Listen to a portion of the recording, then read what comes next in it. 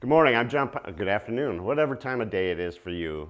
I'm John Pynakker, I'm the President and CEO of the Bullhead Area Chamber of Commerce, and I have with me Tina Paden. She is our social media manager and advertising sales rep.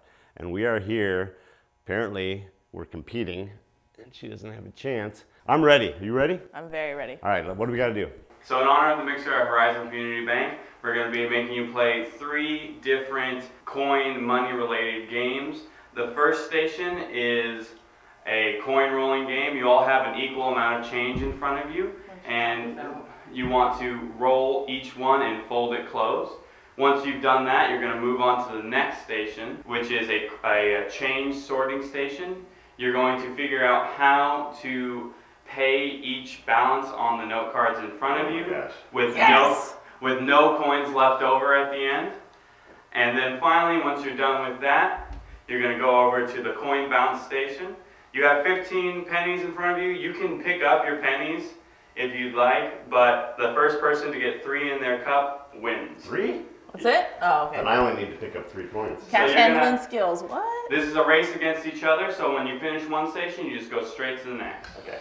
And whoever gets to the end first and finishes is our winner. If I win, John's probably going to fire me, so if Not I lose, probably. that's why. Not probably.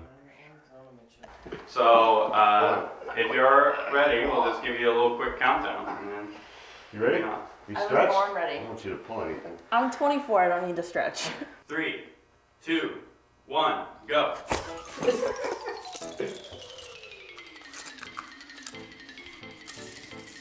What the Hannah are you doing, John? Winning.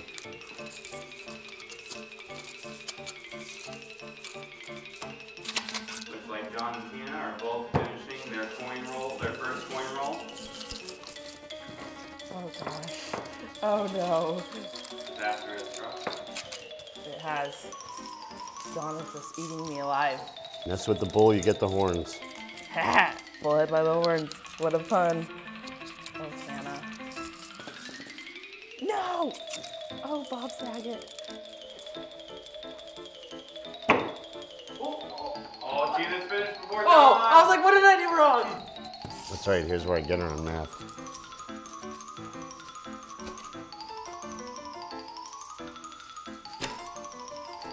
You gotta turn the pressure up. Oh, you suck. As 3 order of events, John has made it to the coin bounce first. 60, 70. Bounce like Think I quarters. got this right. Oh. What the heck? Oh, how this is a turn of events. Oh, John's got his first penny. John's got 2. No! You got any?